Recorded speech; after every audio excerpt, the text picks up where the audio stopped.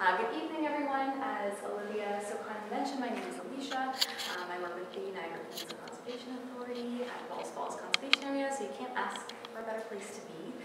But before I get started this evening with the stories I'd like to share with you and the stories I'd like to hear from you as well, I wanted to begin our evening by acknowledging that the land upon which we stand upon and gather this evening is the traditional territory of the Haudenosaunee and Anishinaabe peoples, many of whom continue to live, work, love, laugh, play, and prosper here today.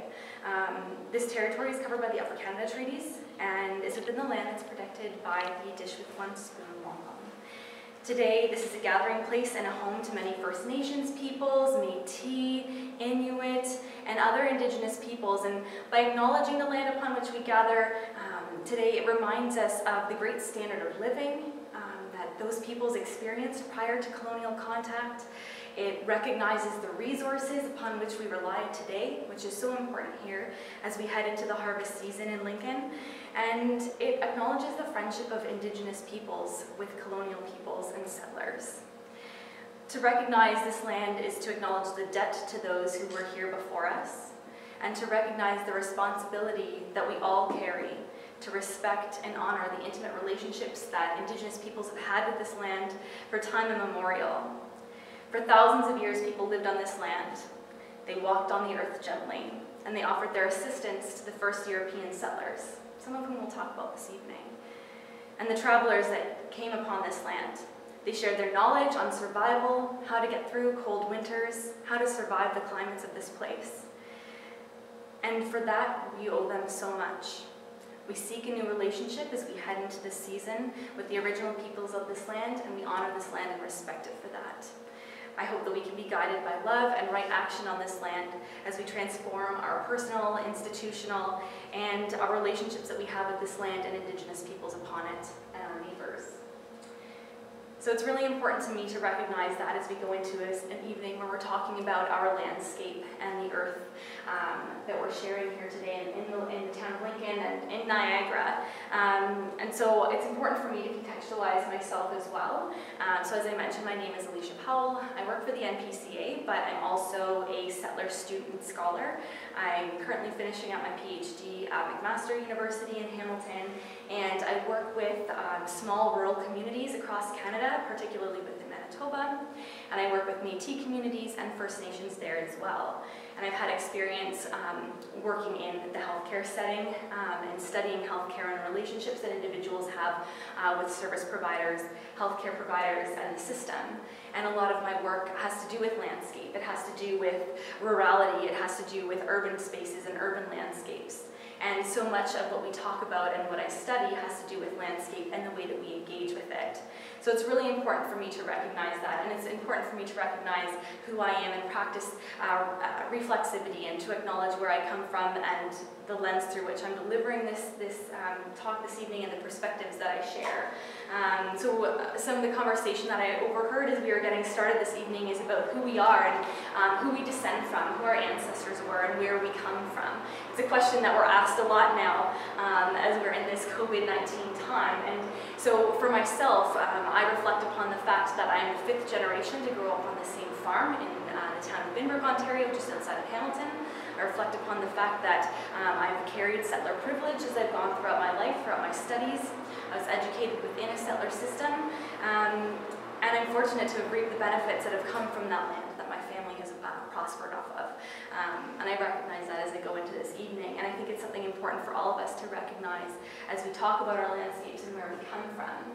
So a quick overview of this evening. I'd like to get to know you as well. We're a small room, and for the folks who are watching at home online, I want you to ask these questions too and to kind of reflect about who you are and the relationship that you have with this place, with this landscape. Whether you're here in Niagara, you're here in Lincoln, or if you're somewhere else, if you're abroad, the relationship that you have with this land, and perhaps the relationship that you've had on the land that you grew up on, the land that you are most familiar with, whether that's a town, a city, a very urban place. It doesn't matter, the landscape is all around us and we're all a part of it. Landscape is cultural, it's historical, landscape is physical and material, it's ecological and geological, and we'll talk about all of that this evening. I'll share with you a little bit about the NPCA, what it is that we do, and what a watershed is. A lot of the context that we speak about in the conservation setting has to do with the areas within which we operate, and that's within our watershed. And so I'll share with you a little bit about that, and you might be familiar with that already. I'll share with you a little bit of our natural heritage, which includes our geological history, and I have some friends who are friends of rocks, so hopefully you are as well. And I'll share a little bit of our ecology with you. We are situated in such a rich place, and we're so fortunate to be here. And I'd love to share that with you, as well as a little bit of our biodiversity that's present here. Our landscape is complex, and we're fortunate for that. I'll share with you a little bit of our cultural heritage and the space where I work at Falls and some of the cultural history that's taken place over our landscape, and then I want us to think about human impacts on this landscape. What have we done and what can we do to improve it? And I'd love to share a little bit of a story and some anecdotes with you from my work with the NPCA. And to wrap up this evening by thinking about our relationships with the landscape now and what they can be in the future. So I've done a lot of talking so far, and I'd love for you to share with me and with the group as well. So I've kind of contextualized myself and where I come from, but I'd love for you to share with me what your relationship is with this land. What do you do? How do you engage with the earth, with the landscape? And it could be through how you work, it could be your recreational or leisure activities, it could be the research that you do or your curiosities. So I know we're a small group, but if anyone wants to share maybe a little bit about their relationship or where they come from, how they engage. Sure. Well, to this land specifically, we're newcomers. We moved here in March. But to the escarpment, we're no strangers. We grew up in Orangeville on the Bruce Trail, so it's a familiar landscape at least. And yeah, we're quite at home here already. So it's been nice to learn about the area and meet the people who live here. For myself personally, starting my PhD this week in sustainability management. So this is of significant interest to me, especially in terms of the agricultural landscape that we find ourselves in. There's a lot of food and farming issues that have even just recently come to light. So I'm very excited to be here and to learn from you. Oh, that's fantastic. Well, thank you so much. It's very interesting. I'm excited for you. Wow, there's a lot going on. A lot to learn and a lot that you know, so thank you. Is there anyone else who's willing to share? Sure. I'm from this area, grew up here. I am Haudenosaunee, Six Nations. And my day job kind of connects me to this area. I'm a history nerd, so I'm a manager at Old Fort Erie, which is owned and operated by the Niagara Parks. I knew it. Yes. So this type of knowledge is, I'm just expanding. So I'm very familiar with all the heritage sites in this area. So Wonderful. Excellent. Something new to learn.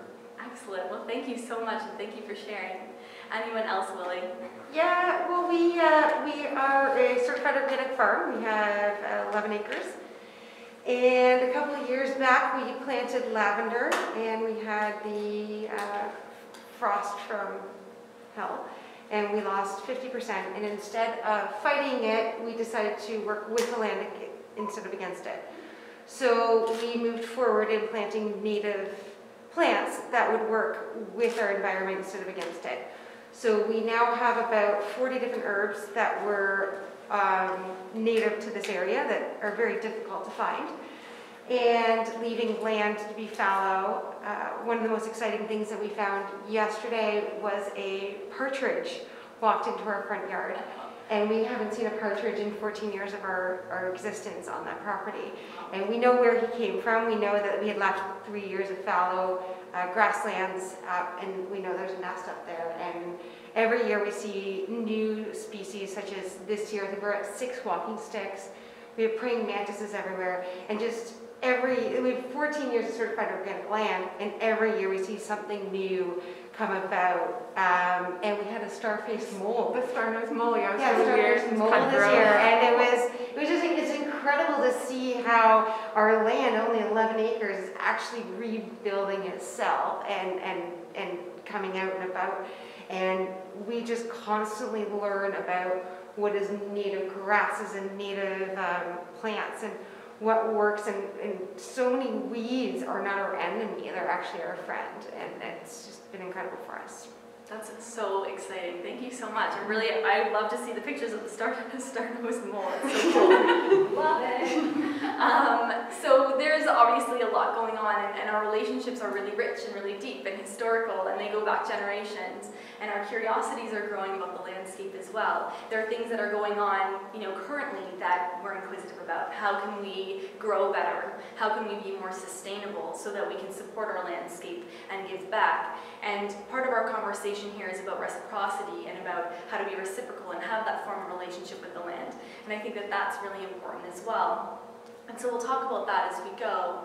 And my next question for you is why you think landscape, or the landscape here, is important, or the landscape where you are familiar, and what is important about it. So we talked a little bit about agriculture, and we talked a little bit about growing, and about hiking and our leisure activity, and about the cultural heritage on this landscape, and why people were drawn here in the first place. So I'm curious to know why you think the landscape here is so important. Waterways? Black walnut. Absolutely. Black walnut, there's a lot going on. They're pretty busy these days, dropping away. And the waterways here, absolutely. We're straddling two of the Great Lakes. We're very lucky to be here. Any other ideas? Really rich soil, mineral rich soil. Absolutely. It's a major agricultural draw. A very fortunate discovery of those that came here to do that. Any other thoughts? Perhaps as you're traveling between Niagara and Hamilton, what is it that we're so fortunate to observe? And I get to drive up, and if you're from Hamilton, I heard someone mention they're from Hamilton, you get to drive up and down it quite a lot. In Hamilton, we call it the mountain, but we're so lucky that we get to see the Niagara Escarpment. We get to have that as part of our lives. It's something that creates interest on our landscape. It's certainly something that encouraged people to come here. It created and is part of our water system and part of our watershed. Any other thoughts about that in this group? Why the escarpment itself is so important or complex?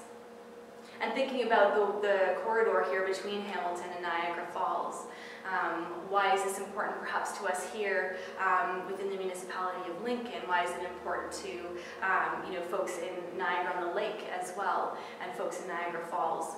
Any ideas as well? There's some economic interests. The only reason I can think of is the limestone. Absolutely. Certainly, limestone is a major draw, and we can talk about that as well. Limestone is something that we harvested and have been harvesting and still do to this day. If you're here, you might feel the shakes and hear the booms wherever you are. I know sometimes my desk rattles. So our landscape is important for that reason as well. There's a bit of a geological history. And so we have relationships with this land, we have relationships with the landscape. I know if the landscape were to change, or if I were to be somewhere else physically, my day would be completely different. I start my day by driving into the sunrise and driving home into the sunset. And I'm very fortunate for that. And getting to traverse this land and traverse this landscape is certainly a privilege, and there's a reason why our families and why we chose to settle here today. And that's really important to reflect upon as well. To share with you a little bit more about the NPCA and what we do and we have to do with the Niagara Peninsula landscape, and certainly with the waterways here. So we're a conservation authority. Our conservation authority was established in 1959, so we date back quite a while under the Conservation Authorities Act, which was enacted in the late 1940s following a number of different catastrophic water events, including Hurricane Hazel. We're actually, here in Ontario, one of the only provinces that was reactionary to major climate-related events and to major water-related events and floodings. And so based on the disastrous floodings of the Don Valley that happened in that period, people's lives were lost, homes were destroyed, settlements and development was destroyed in the process.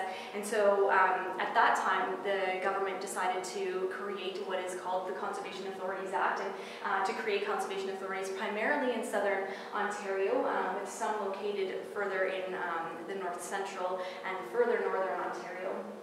And really we are a response to that.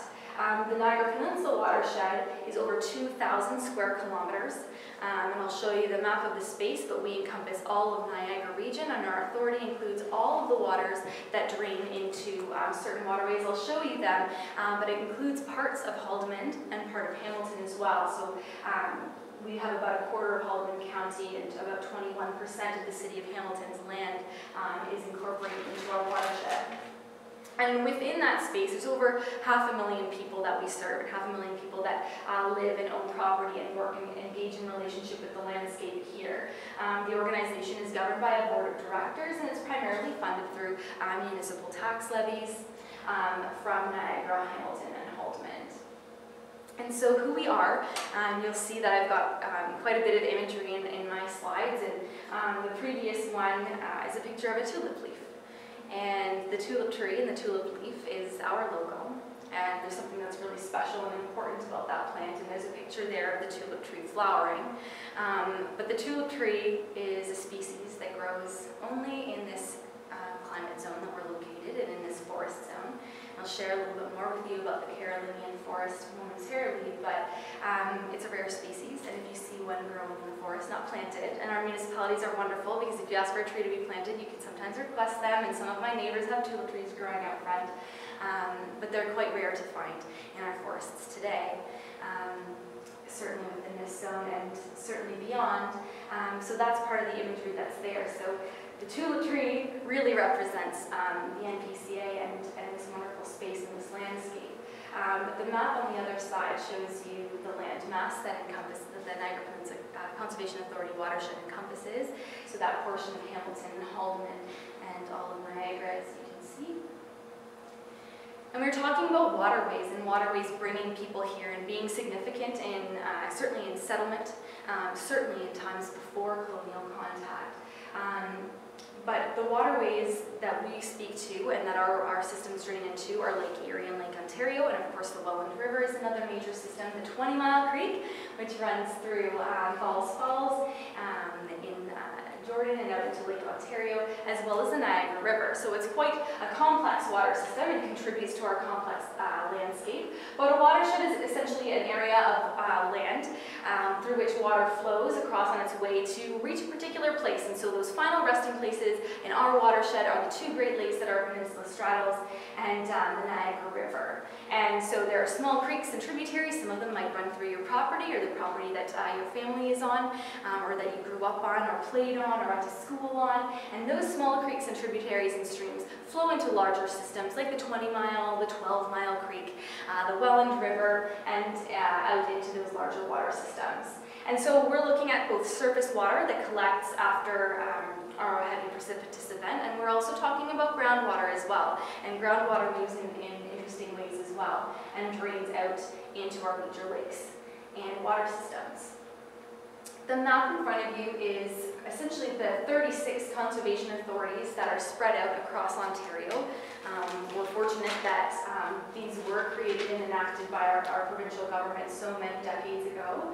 And as you can see, most of them are in the southern areas. I'm just curious why you think most conservation authorities are concentrated down here, and then we have our friends way up in northern Ontario. Why do you think this is the area where conservation authorities were established, why their boundaries are there? Is it because there's so much urban planning going on, you have to preserve, whereas in the north it's already kind of wild, so you don't really need to manage it as much? Absolutely. The conservation authorities were created and established to really help to manage and control development and what was going on, human interactions with the land and their relationships with waterways, of course. And so a lot of what we do has to do with planning and permitting, flood zone mapping, floodplain mapping, and determining where is safe to be and where is not safe, and working with landowners to make sure that if we are developing, we're doing so safely. So that's really the major response, but it's also to monitor water quality, and many of our municipalities rely on the Great Lakes and some of our major water systems for their drinking water as well, and so that's a significant impact. So conservation authorities are concentrated where people are, and as you can see, I mean, when you look at the map of Ontario, this is a small segment of the province, but there's so many watersheds, and it's really interesting. Those watersheds speak to landscapes. They speak to where water flows and where water goes, and of course that has everything to do with the shape of the land. And so looking at that, it's really interesting to see where all of those spaces are, and each of them are unique in their history, each of them are unique in geology and their biodiversity and ecology. But the one thing that's all significant is that we are reliant upon that land and we are reliant upon that water to live, place, and to have that government that was fast-thinking and forward-thinking at the time to really establish that. And it's been identified in a number of different international settings and national settings, you know, that having this model is really substantial and significant. So showing up a better close-up, I suppose, of our watershed here, you can see our portions of Hamilton and Haldimand. The other thing that the NPCA is responsible for is managing lands as well. And so we're responsible for 41 different properties or conservation areas across our watershed. And some of them are located in Hamilton, the most significant one there. It's kind of where my history is in Beamsville, Ontario. The reservoir there in Beamsville is really the headwaters of the Welland River. And so it's a small lake, it's a man-constructed lake. It's the largest, we say, within a man-made lake in our watershed, or interior lake. But it's about 5 kilometers long, and that man-made reservoir is a great place for recreation. But it also has a dam that controls the amount of flow that goes through the Welland River. And so it was very much so intentional, and that dam was created in the very early 1960s, and the concept of controlling water flow through the Welland River system was important. Why do you think controlling water flow through the Welland River, from that green mark there in Beamsville outside of Hamilton, down into Niagara, out into the Welland River, was really important? And the idea is what's going on in the landscape that we would need to control water flow. Agricultural activity? Absolutely, agricultural activities. And we'll speak to it as we move along, but agriculture in this area is really significant. And some of us have ties to it. Certainly it's an important time of the season right here for us here in Niagara. We are heading into harvest, and you might have gotten stuck behind a combine or a tractor on your way here. That certainly speaks to it. So throughout most of West Lincoln, as you can see, as that water system moves through, that's the Welland water system, Welland River water system. It flows through a lot of agricultural space. A lot of that space prior to settlement was wetland. And having wetlands in place helped to control water flow through the system.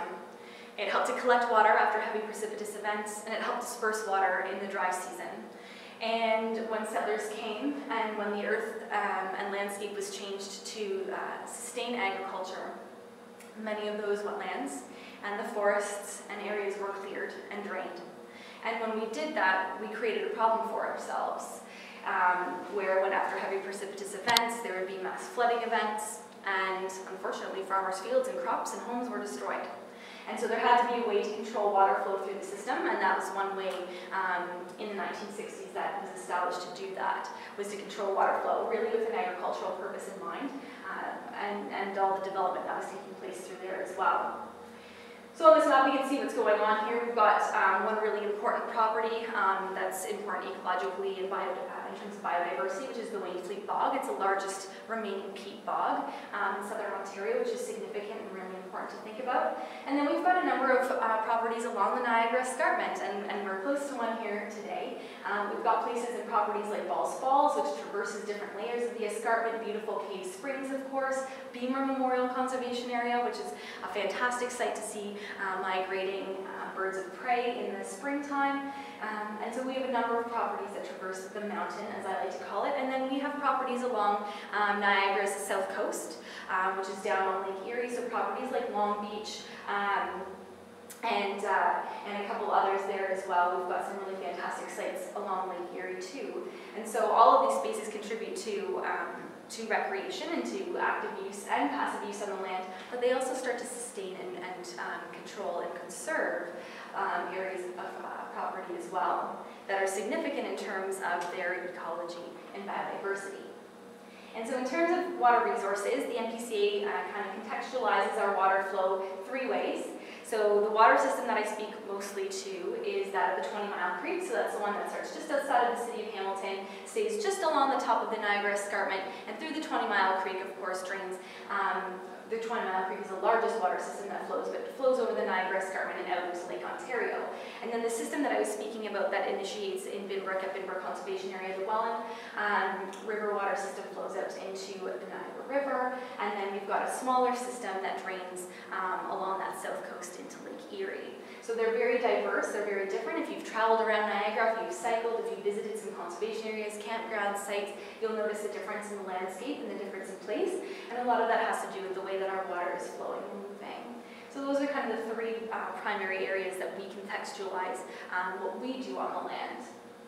And so there are a couple different responsibilities that we have as an organization, which is to establish and undertake programs and services on a watershed basis, so operating for the communities that we serve within our landscape, within the watershed space, to further conservation, restoration, development, and management of natural resources, and to protect people and property by regulating, risk mitigating development through reviewing and commenting on different development applications, and ensuring policy compliance.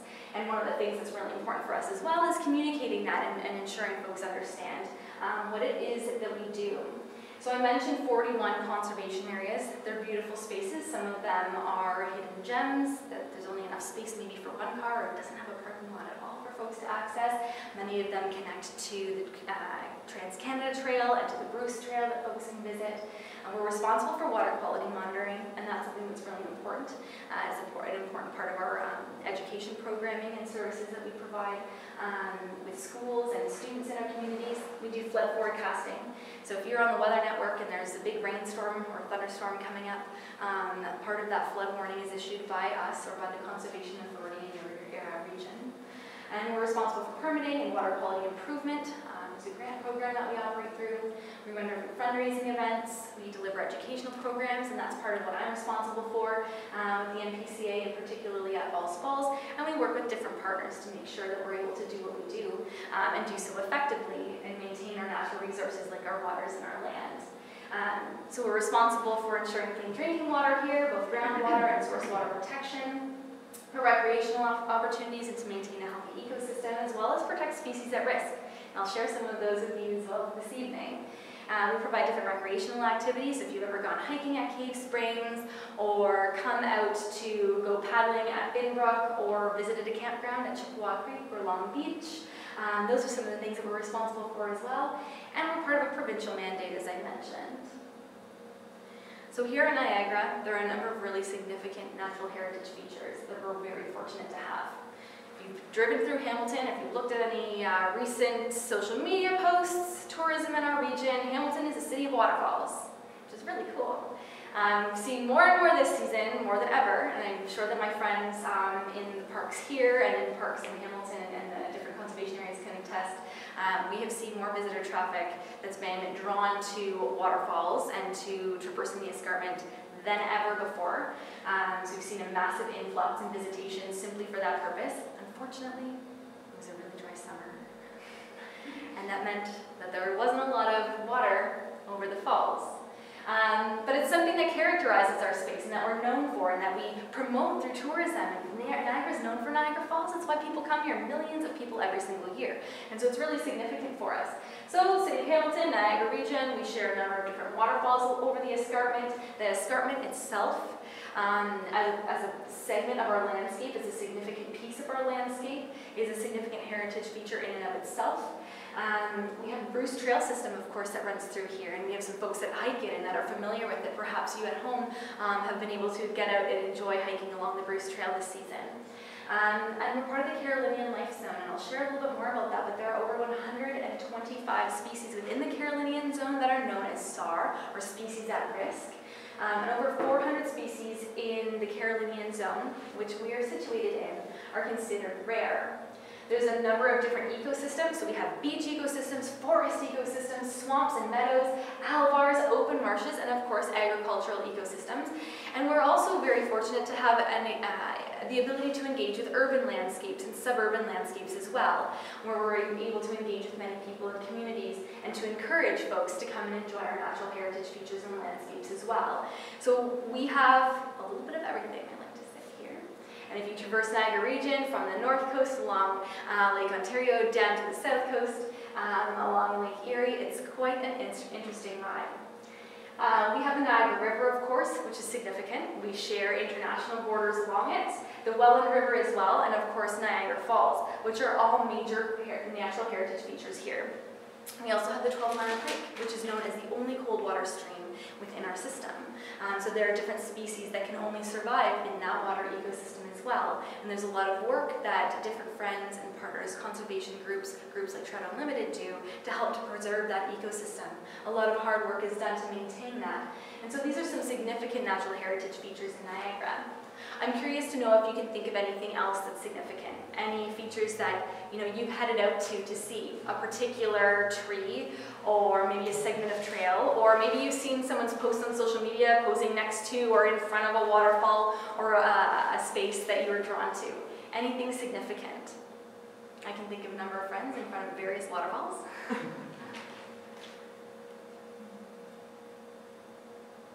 Maybe looking out from an observatory or a platform over the escarpment.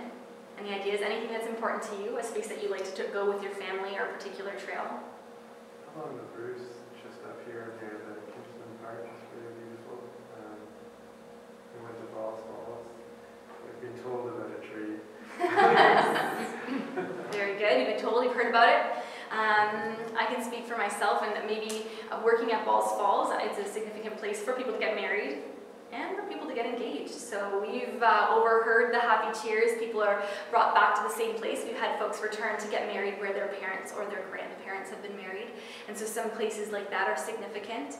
I'm always drawn to a particular tree in the forest at Balls Falls. It's kind of like my tree. That's where I go. It's important to me. And when I lead hikes through the forest with the school groups and kids, I always talk about my favorite tree. And I'll share with you a little bit more about my other favorite tree. I guess I have two in a few minutes. So there are significant small microcosms and places that we're drawn to that are natural heritage features that are significant to us, that we have ties to, that are important for us. Imagining walking with future generations or taking a loved one or maybe a visitor from out of the area to visit our trail systems or to go out onto the land or into nature, perhaps to walk your own fields and say, this place is important to me because this is where I saw the partridge. This place is significant to me because this is where I got engaged. This place is significant to me because this is the trail that I walked with my grandfather when I was small. So all of those things are important and contribute to our natural heritage and our personal relationship with natural heritage. Of course, none of this would be here if it wasn't for the Niagara Escarpment and how very important the Niagara Escarpment is. And so we can see highlighted in red the landform that the Niagara Escarpment is. There's hundreds of kilometers of trail that runs from southern Ontario up to Tobermory, across Lake Huron, over Manitoulin Islands, and then down over Lake Michigan. And so it's a really substantial and significant landscape and land marker, and it's really created the systems that we see. You can see how Ontario is divided. You can probably think of some of the parks as you're driving towards Toronto, where you see the Niagara Escarpment then jut up to the north. That's really significant. If you've ever traveled to Tobermory and explored there, visited the grotto or Flower Pot Island, how beautiful it is and how substantial it is as part of the landscape. And so we owe a lot to this land formation of the Niagara Escarpment. Now, I can go back for a second. The Niagara Escarpment was formed way back about 11,000 years ago. Within the last glaciation, what was known as the Wisconsin Glacier was starting to recede. And as it was receding, that glacier stripped away quite a bit of rock. Over 450 million years ago, though, the land that we're standing on was the basin of a tropical ocean. And that's why we have these layers of sediment that create the sedimentary rock of our Niagara Escarpment. That's why we have amazing fossils that we can take our loved ones and take our school groups. We take our camp down, into the gorge, into the valley, and we're looking for amazing fossils, fantastic trilobites. To think that that was created, that those things were here 400 million years ago, it's incredible. And to see that expressed in layers of sediment. As that glacier was moving across the land, it stripped away quite a bit, and that soft rock deposit of those sediments was stripped away, and that's why we have this landscape, this landform. And over a period of time, over the 11,000 years, there was a great lake, the greatest lake of all, Lake Iroquois. And Lake Iroquois really went up to where our Niagara Escarpment was. Right to the lip of it, so along King Street here, right along the escarpment, that's where that Great Lake would have been. And we're very fortunate to have had that lake there and the types of sediment that are left behind, where here in Niagara so much is being grown below the escarpment. Those microclimates that exist below the escarpment are so because of the lake, because of the rock face, and because of those soils, those deposits.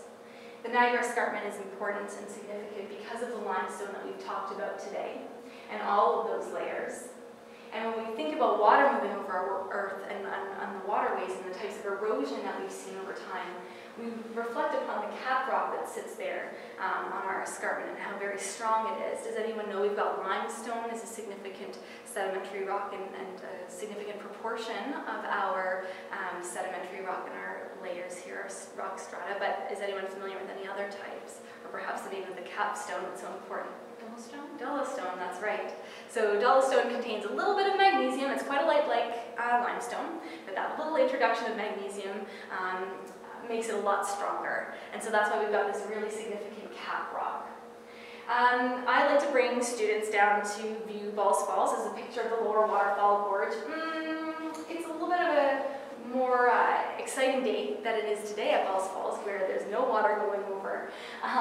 But in this picture, we can see some interesting layers. Is there anything that stands out to you about those layers? Anything that a child might notice to differentiate the layers? The colors. The colors, that's right. Now, the colors of the rock tell us a lot about the rock and a lot about the history of the rock. Does anyone know why we see some of those spectacular colors in the layers? You see reds, some of the kids say they see purple, blues. Any ideas? Why might we see red in our rock? Iron? Very good, yeah. So there's iron in that deposit. Very interesting what was taking place at the time that those layers of sediment were deposited.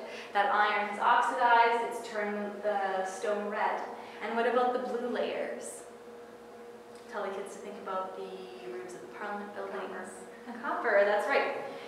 Pennies aren't relevant anymore, but that's copper inside of the rock as well. And so really the strata that we see speaks to the history, so we can go back those 400 million years. And what we're looking at is what's left over of the Ordovician period and Silurian period. And so we take a look at that and think about the millions of years of history. Now on a day like today, when it is not like this at all, but completely dry, I like to tell folks we're looking at 450 million years of history in the rock strata. And so really those deposits are important because what's created the Twenty Valley and what's created the growing climates that we have along the top of the bench and below it has to do with what was taking place thousands of years ago and millions of years ago. And we recognize that our natural heritage features reflect that, and they show the history of the rock. Now our water systems change as seasons change, and what we can see is that we've made a significant impact on our land, that there isn't water flowing over it the way perhaps the early settlers would have seen it, and certainly not the way that it was remembered hundreds of years ago before the land was settled. And so that's something that we experience today in seeing those changes and fluctuations. We're also very fortunate to be a segment of the Bruce Trail here. We're part of the Niagara segment of the Bruce Trail. And the Bruce Trail is established for folks to be able to recreate, to enjoy the Niagara Escarpment, the amazing vistas that we can see from above it, and the complex landscapes that exist below. And the Bruce Trail extends across our escarpment, so many of our properties, as I mentioned, have a segment of Bruce Trail running through them, or that you can connect to. And from Jordan and Vineland, you can connect to the Bruce Trail as well. It's over 890 kilometers long. It's incredible to think. And there are friends that I have met, folks that have come through our doors at Balls Falls to tell us that they're hiking this segment, and their goal is, their life goal, their bucket list is to traverse the entirety. And that's really interesting. It's interesting as well that the Bruce Trail is maintained and groomed and looked after by volunteers. And those volunteers might be people that have a special tree along the trail. Those volunteers might be somebody that walked the trail when they were young, but they have an affinity to the space and they have a responsibility to it, and for that reason they're reciprocal, and they're helping us to enjoy the landscape in a way that's recreational, but is also preservative as well. Spaces and rock faces that we see in some places that are significant. Cave Springs is one of our properties. It's known for its fantastic hiking trails, it's known for its vistas, it's known for its rock walls and some of the history that's there too, and including some of the caves that were found. certainly the settler history on the site as well. But it really represents an interesting area, and there are some rare species that can be found along our escarpment in some of these conservation areas as well. Migratory birds, for example, that call the space home for a short period of time, and we can recognize that certainly during migratory season. We work, for example, with the Niagara Peninsula Hawk Watch, which is a group of volunteers as well, people that are very excited and encouraged to see and to study the migration of raptors and predatory birds. And Cave Springs is an important site, but Beamer Memorial Conservation Area is an important site during the spring migration to observe that. And the reason why the birds are drawn to this region is because they're kind of lazy.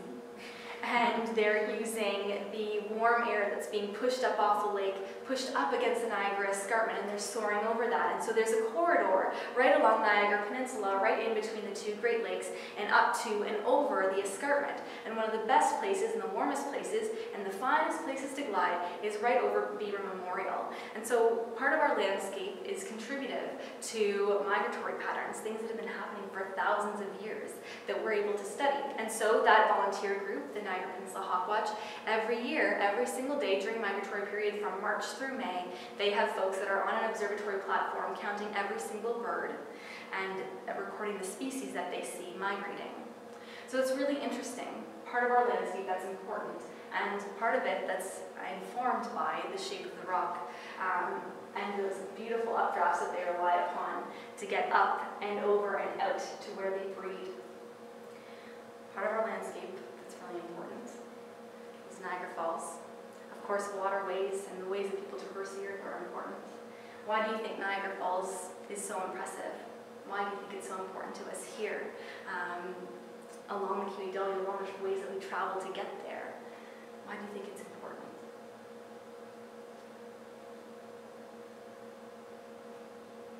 Economically. Power? Yeah, absolutely. We're generating power. So that's significant. That's something that's been happening for a long time there that we've been relying upon. But it's also a significant source of our economy and our industry and what people are doing, and something that unfortunately that's been significantly impacted, tourism and hospitality by COVID-19, but millions of people are drawn here. Not just for the waterfalls. Waterfalls are an attraction, of course it's a wonder of the world, but people are drawn to the landscape there as well, to hike the gorge, to see the glen, to see the water move. And it's always impressive compared to the 20-mile creek when it's all tied up, over at Falls. We like to call ourselves Niagara's other falls, but Niagara Falls is the piece de resistance, is the reason why people come here. But people come here for ecological tourism as well. There are amazing, very rare species of bird that can be found there. Many people come here to have their big year to see if they can see as many diverse birds as possible. And many people are drawn to the rock, drawn to the escarpment and the ways that they can engage with it. And so ecological tourism is important as well. And of course, what else? Yeah, viniculture and wine grape cultivation. It's a time of the year where we love hiking down the trails, and if you have them growing around your own fences and in your own yard, seeing those wild grapes, you know, the very first species that many other species, the Concords, for example, and wine grapes being based upon. But viniculture is alive and well, and it's a significant part of our landscape. It's a major part of what we see when we're going down the road, when we're traversing up and down the escarpment. There are mini appellations and microclimates that contribute to such an important and impactful part of our landscape and part of our agricultural history and heritage. And there's also so much soft fruit cultivation, none of which would be possible if we didn't have that layer of sediment and rock, to have such a rich soil for those to be grown in. And so this is important within our landscape as well, to reflect upon the complexities of having people here, of having this type of cultivation and this activity, and the economic impact that it has on our communities and our space as well. But besides all of that, one of my favorite things to tell folks about is how very important and very lucky we are to be situated here. We are in the middle of the Carolinian Forest Zone, which is the most diverse life zone of any forest found in Canada. And guess where there is more of it than anywhere else in Ontario? Right here in Niagara. There is more forest, there's more landscape, there's more green space and protected space here than anywhere else in the Carolinian Zone in Canada. And that's because its furthest northern range is probably just a little bit north of Toronto. So it extends from here in Niagara all the way around to Lake Ontario, up to north of Toronto, and that's it. And so we have more green space here, more Carolinian forest zone here than anywhere else within the province. And so how fortunate are we to be in a space where we're surrounded, we're literally straddling two Great Lakes, we're surrounded by more fresh water than almost anywhere else in the world. And we're here within the most diverse forest type in all of Canada. It's mostly deciduous canopy or broadleaf canopy, so we've got many deciduous trees and some of them like the tulip tree, which are rare, sassafras as well, and the pawpaw. And we're known as a space of extremely high biodiversity. What better place to explore, to become intimate with our landscape, to become intimate with our nature, to become familiar with nature and ecology and our environment than here. There's so much to discover. We run kids programs and camps and a daily nature school program. And every day, one of our young students asks, will we see animals? And the answer is always, yes, we will, because we're living in an amazing space. Over 500 species here, I mentioned some of the stats earlier, but over 500 species in this zone are considered rare, which is really important. And we have a really high proportion of species at risk here. Now, the NPCA, we have a staff ecologist, and part of what she does in the program that we run is to monitor some of these spaces and habitats that those species at risk dwell within. For example, the winged fleet bog is home to Mississauga rattlesnakes. Bet you didn't know that we had rattlesnakes here in Niagara, but there is a small population. So it's really important to think about these things, how extremely biodiverse. Despite the fact that we see vineyards, there's a lot of industry going on. We see the rows of greenhouses, which are so important to us as well here in Niagara. We have a lot of tourism taking place, and of course development that's happening everywhere. But we are still the most biodiverse space. We also have a number of different unique climate zones, which is important. Certainly it's important to agriculture and to growing. We have some of the warmest and longest growing seasons in all of Canada, which is considerable and important. And of course, all of that is dependent upon the Great Lakes. Unfortunately, however, as great as this is, and as much as I'm talking about all of this green space that we have, unfortunately, within the Carolinian forest zone, much of that canopy has been taken down.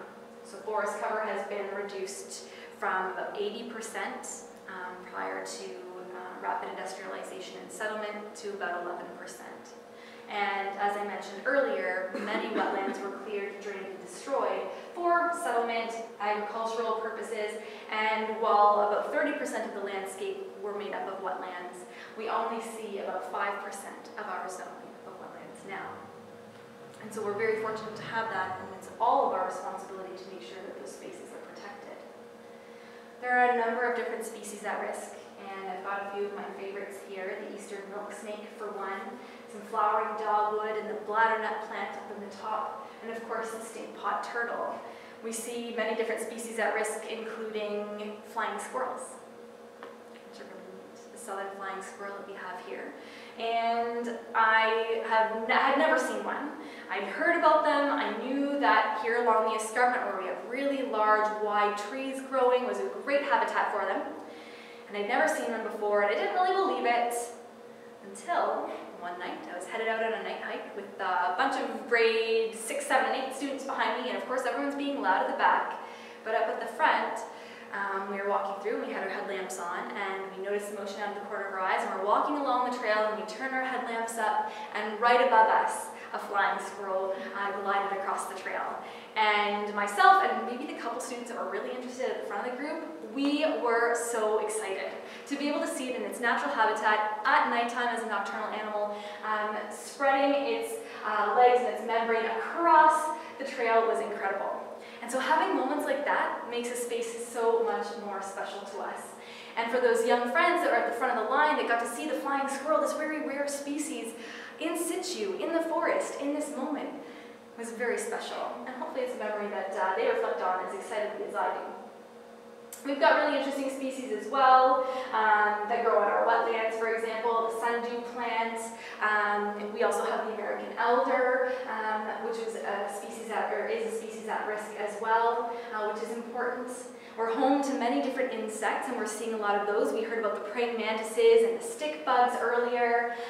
So we're home to some interesting insects as well. And I love butterflies, the spotted fritillary, of course, and the red admiral. Some of the more rare butterflies that we don't notice, perhaps, as much as we see our viceroy and monarch friends.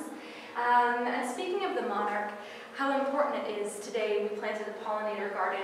The NPCA did and is working on a program in memory of the monarch and how important it is. And unfortunately, the fact that the species is in decline and how important it is as stewards of the earth, as folks that have the capacity to plant spaces and to create habitat for them to be able to be sustained. So I always tell folks to look up and to look down when we're on the trail, when you're engaging with it and looking for things that are biodiverse. And there's a lot of history with the species that we find as well. I have the bloodroot here on display. It has a really interesting shaped leaf, and that leaf, if you were to pick it to see what happens, what color do you think the liquid is that comes out of the leaf there? It's red. Yeah, it's like this coppery red color. So I like to leave a little drop of it on my hand when I'm showing folks when we're hiking along the trail. And that's how it got its name. But there are also historical uses and traditional indigenous uses of that plant as well. And the way that settlers know that plant and the way that we know the name of that plant has to do with the way that it was used to treat different blood-related illnesses. Women's health were treated with the bloodroot. And so it's really interesting to think of that and to reflect on those histories of those plants and their memories and how they were used. And the fact that they're rare and only found in this forest type here in Niagara. I've highlighted wild ginger too. Everyone's so impressed to smell that rich, strong, spicy ginger scent. To think this is growing here, this is wild, this is native, it belongs here. And it does.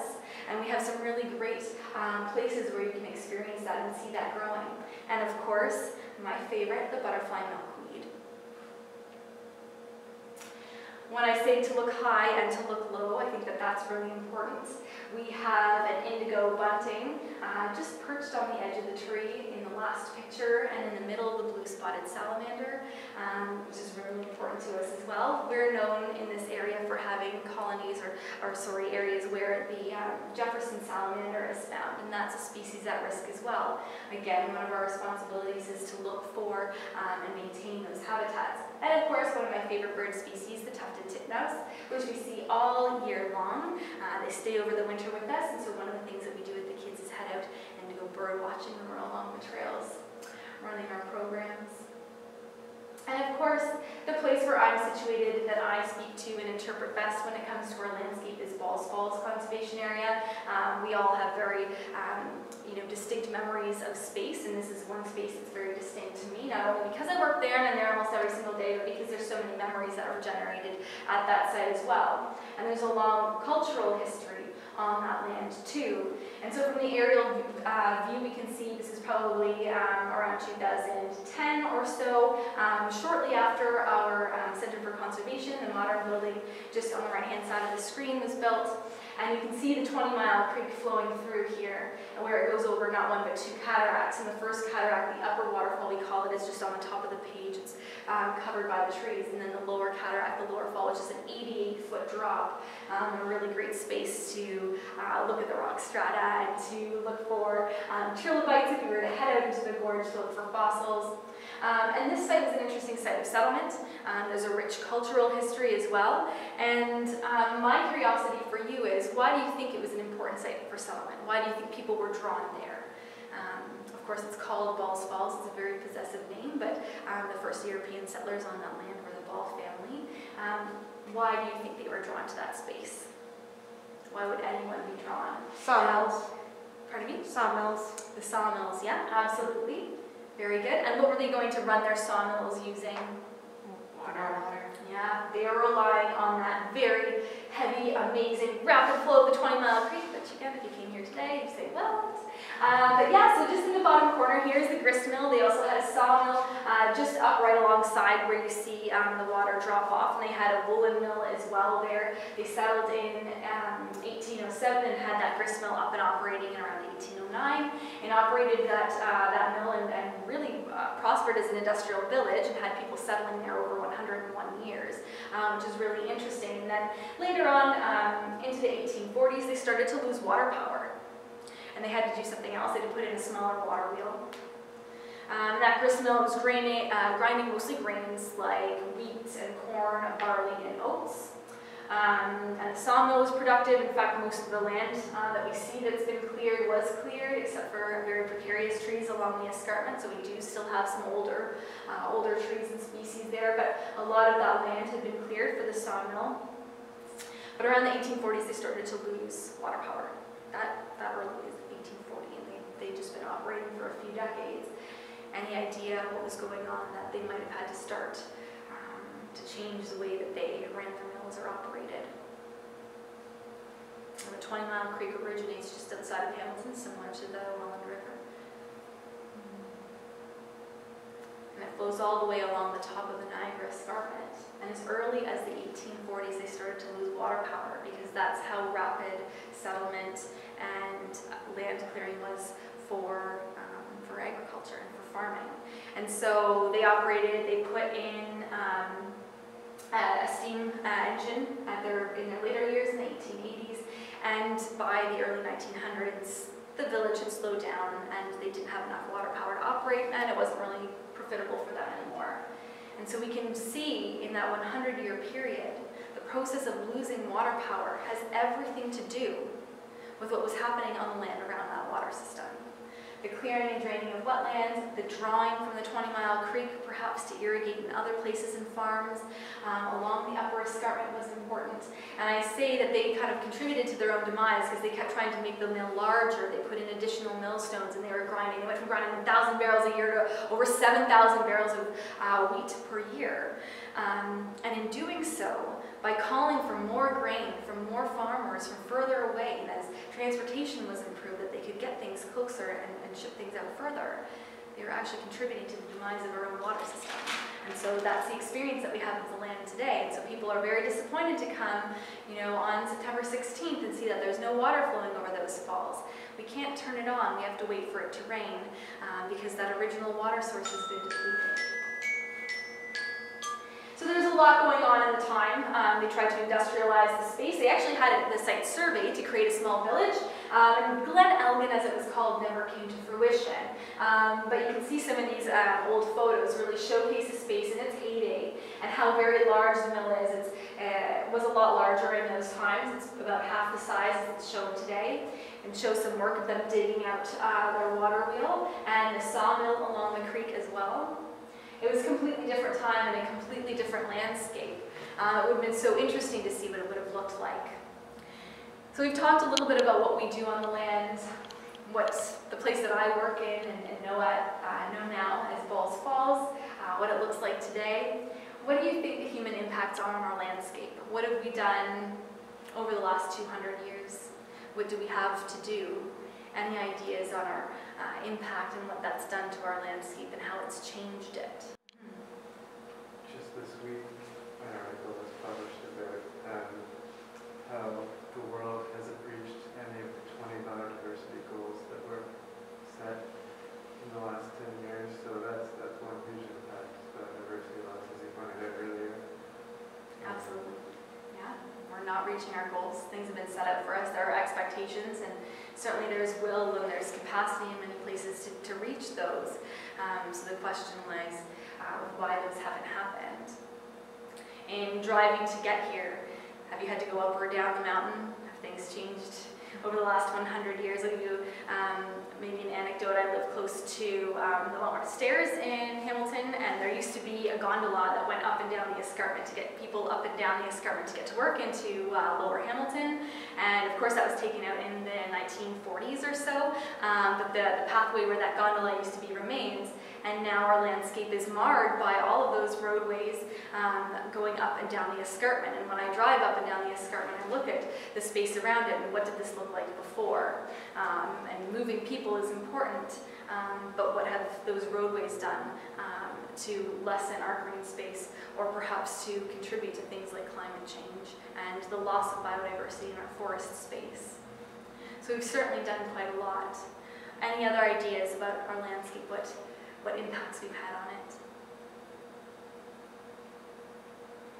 We talk a lot about invasive species and those impacts. We talk about shipping. Of course, we have the Welland Canal that was created between the two Great Lakes.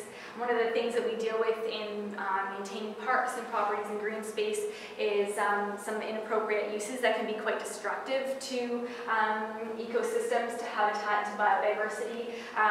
Using things like dirt bikes and ATVs on trails that aren't meant for that, or foraging new trails. So the Bruce Trail is the Bruce Trail, but there are places where folks have gone off trail and diverged. And that has a considerable impact as well. Even the very act of hiking, if we're walking through muddy or wet areas, we might pick up some friends, say some seeds of garlic mustard, and carry those with us to the next place that we go walking. And so invasive species can spread that way. If we're not cleaning off the bottom of our kayaks or the tires of our bicycles that we're riding on, we can carry those with us too. And of course, industries that rely on landscaping, that rely on the delivery of soil, and there's quite a bit of industry that relies upon landscaping, the movement of soil and sod here in Niagara, of course, that contributes to all of those impacts as well. We see somebody dumping their bait, recreating and fishing and being part of the land that way is important, but we need to do so responsibly.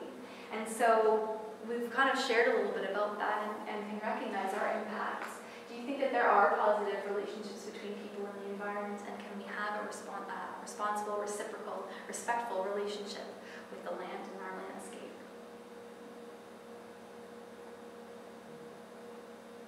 You've got a good example. Yeah, so I have a good example. I mean, that's what we try to do. Yeah, That's our goal. absolutely. And that's so special. It's time-consuming. It's a lot of work. It's it's a dedication. It's a devotion, and certainly kudos to you for doing that. And the successes that you've seen are so important. Yeah. I like to ask this question after talking about human impacts on the environment and invasive species and things like climate change, but I really stole the question from a really fantastic Indigenous scholar and scientist named Robin Wall-Kimmerer, and she introduces her book Braiding Sweetgrass, and it's really fantastic. I've got it here if you haven't seen it before, but she speaks about how she was teaching. She teaches in upstate New York, and she was teaching a class on ecological sustainability, and she talks about in her book, she asked her third-year students, so these are students that have been through the system, they've learned a lot about science, they've learned about ecology, and she asked them, can people have a positive relationship with their environment? Can we be reciprocal? And the vast majority of her 200 students said no. And the question that she asks in her book is, how can we go forth having a positive, sustainable relationship with the environment? How can we encourage good relationships with the earth if we don't believe that it's possible? And it's almost an existential question that if we can't be sustainable, if we can't enter into a positive relationship, then what can we do? It's fatalistic. And the reality is that we can, and the stories are here amongst us that it's possible. And that's really important to instill, that we can have these positive reciprocal relationships. So giving back to the land and our landscape is so significant and important. And so one of the things that we do, I'm very proud of and love to be a participant in, is learning on the land and learning with children and sharing my love of this land with young folks. And walking the earth and sharing stories and seeing those curiosities become piqued. And so we're really fortunate that we have a space, we have a conservation area space that we can do that in. And growing up and raising families and being at home on the farm or engaging in hikes and being out and recreating in nature is important. Not only is it therapeutic and good for mental health, that's known as well. But one of the things that we do is encourage folks to get out and recreate and have positive relationships. And over this past summer, and you've probably seen in the media as well, folks being encouraged to go out and recreate, to hike, to be one with nature, and to do so respectfully, taking what you take out and to be responsible when you're there. Don't litter, for example. There are so many known positives of being outside and to engage with natural spaces, like improving our memory and cognition, restored mental energy, just the stress relief of it all. I think my favorite thing about the forest is on a warm summer's day, smelling the smell of the warm pine needles beneath my feet as those sunlight trickles in through the canopy. I think that's so therapeutic. That's an experience that I've had since childhood, and it warms my soul to this day. And I bring other people and I bring my students through to say, just smell the smell of the pine needles in the sunshine. Isn't it amazing? And I'm sure you can think of those moments as well. It improves vision, getting our eyes off of the screen and looking at things and sensing depth and color is important. creates sharp thinking and better cognition, and it actually improves mental health and lowers the risk of early death, and that's been studied.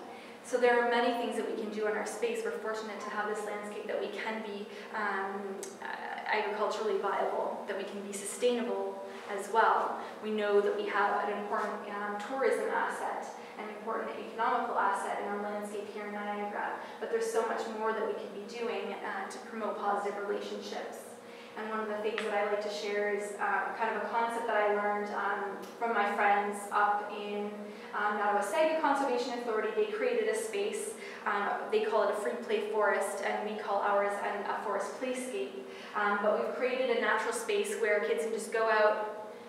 You know, there are some rules, but you can do as you like and you can experience the space, and we're not making a significant detriment on our environment. So when the Conservation Authority took over Balls Falls, and it's situated there just behind the Centre of Conservation, a lot of the land had been cleared, of course, for the Ball family's industry and what was happening. And so at the time, we planted a monoculture white pine forest. That was in the 1970s.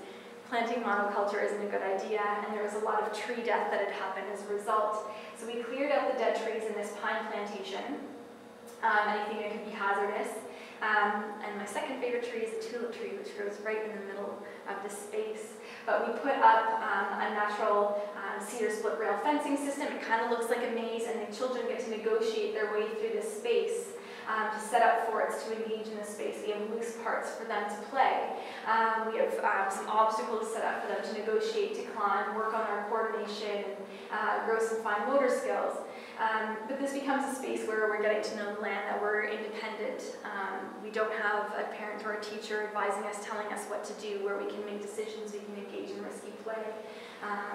And become one with nature, and so this is something that we're particularly excited about to start integrating into some of our programming, and for days, visitors, for families and guests that are visiting to explore and engage in as well. And so after we spend time there, spending a couple hours with the group, the inquiries, the curiosities, the questions that come, the desire to search and learn more. Some of the questions that we're being asked as educators are ones that we can't even answer because they're so complex, because we need to research it, and it becomes a process for us to engage in our space as well.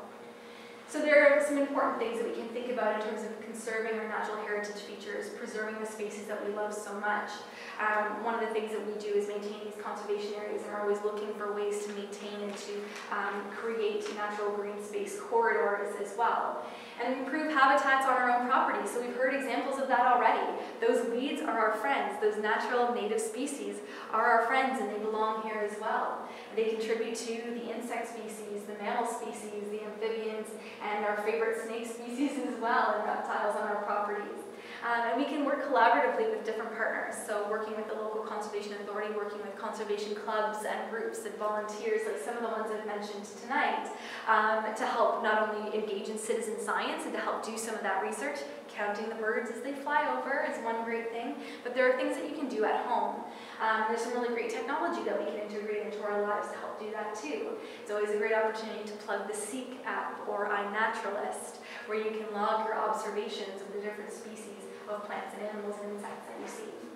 And lastly, of course, it's instilling passion, a sense of place and responsibility in the next generation, and that's something that we think is really important. There's a few different projects that the NPCA works on, like the Niagara River Remedial Action Plan. So this is an international partnership to improve the water quality of the Niagara River. And of course, we're always relying on folks to help us in volunteering and joining us, cleaning up the trail. I know friends like the Bruce Trail Conservancy, some different clubs and groups like Niagara Hawk Watch, like the Lambert Conservation Committee, and many other field naturalist groups and naturalist groups in our area rely upon volunteers. And they make a difference, so I have to recognize and thank the people that have helped us to do so many good things and to preserve our spaces and our cultural history as well. So I just leave you with the parting shot of Balls Falls in all of its glory, the 20-mile creek flowing over. It looks a little bit different today, but I encourage you to enjoy the seasons and to see the changes of our landscape over this fall season, over this harvest season. And I thank you very much for joining me this evening.